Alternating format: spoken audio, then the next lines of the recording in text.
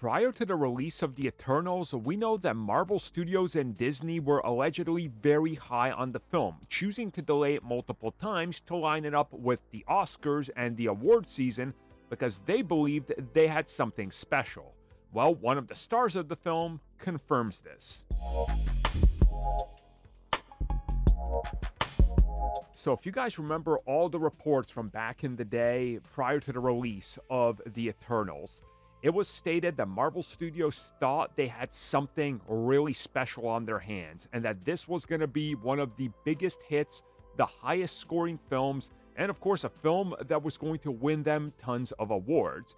Now, as this is something that they internally thought, obviously they couldn't get feedback from audiences because audiences weren't allowed to watch the film prior to it because they just started to screen films internally. So they never let general audiences or mass test audiences give them feedback. So they were just going with what they thought they had. This was recently confirmed by one of the stars of the film's Kumail Nanjiani, who of course plays Kingo. He said that Marvel decided internally this film was something different and special. So that's why they decided to lift the embargo for the film weeks ahead of most other releases. And that's why they decided to put the cast on a global marketing blitz, where they sent them to various locations around the planet to hype up the film, put all their eggs essentially in this basket for this film. They legit thought this is going to be it. People are going to fall in love with everything in this film. We're going to win awards.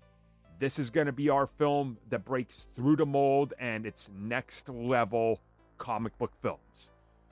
Unfortunately, we saw what happened. So, it's well, at least it's now good to have confirmation of what was being said by Variety and Deadline and the likes, where they kept delaying the film and literally didn't want to edit the film in the editing bay during the pandemic because they were like, no, this is the film that we're sure is perfect for us.